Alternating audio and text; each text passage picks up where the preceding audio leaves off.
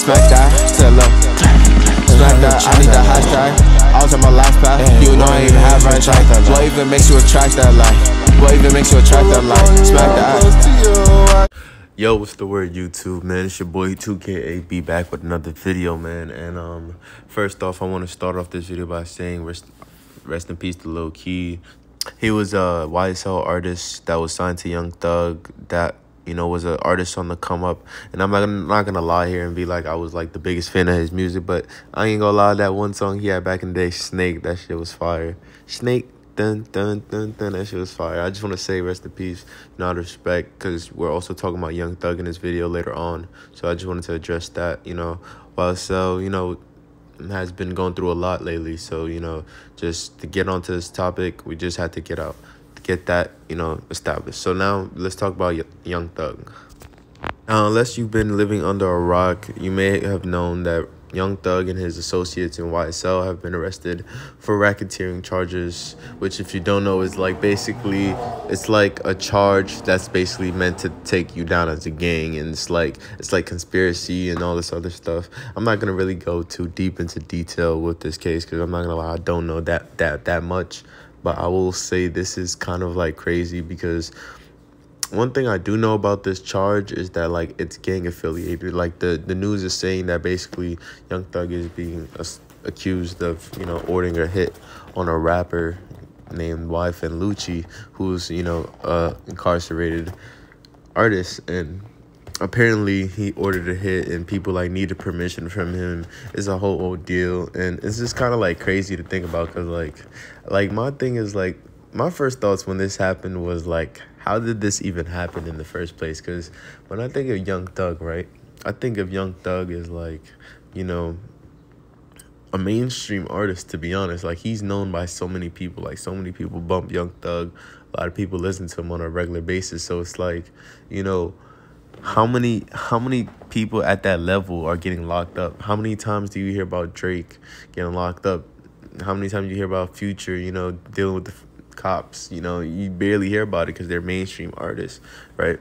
And you know what, as you can see in this title of the video, is Young Thug innocent? And it's like, you know, as a Young Thug fan myself, this is kind of a sticky situation because, like, I'm a Young Thug fan, but I'm also a logical person. It's like, bro, it's like, honestly, I have two takes on this. Okay, I have a take where he's guilty and I have a take where he's innocent, right? I'm going to tell you first how I think, you know, he's innocent, right? So if you don't know, this RICO charge, it's meant to basically take down people that are, like, in the mob. Like, they made this, like, RICO thing not to be on some, like, because, like, you know how, like, with regular charges, it's like, all right, let's say you do a robbery, you know what I'm saying? They have a set amount depending on what you do. So, like, if you just rob a store, you know, with a gun, you may get like 10 years, right? If you rob a store with a gun and you shoot somebody, you may get life. You know what I'm saying? They have different standards. They have pretty, you know. Hey, Kobe, stop it! If you don't hear it, that's my dog Kobe in the background. But anyways, yeah. So you might get different things, you know, and so basically. However, when it comes to this RICO business, like, this RICO stuff is not as cut and throat as, like, a robbery charge, which already has a set amount of years. A RICO charge, you don't even have to do a crime, but, like, say me and you are in a gang and I just, like, lend you my car, you know what I'm saying, and you do a murder, I can still be associated with that because if we're in a gang, we're kind of, like, in this together. So, like, technically, I might know you're going to do this. You know what I'm saying? Like, it's like, because, you know, the government wants you to snitch when you see a crime happening. So if you're in a gang, it's much worse because you're most likely knowing tons and tons of crimes that are happening, but you're not telling the police, right? So that's the difference about this RICO charge. This RICO charge is no joke. Like, I mean, we saw 6ix9ine in this situation. I mean, he was messed up. Like if he didn't snitch, he was going to do time. You know what I mean? And let's be honest, like, what millionaire is going to really stay down a lawyer? You know what I'm saying? But I'm saying all this to say that basically I think Young Thug's innocent case is that, like, he's a record label owner. So basically he's employing a lot of people that are from, you know, may come from terrible situations, may come from gang life, you know what I'm saying?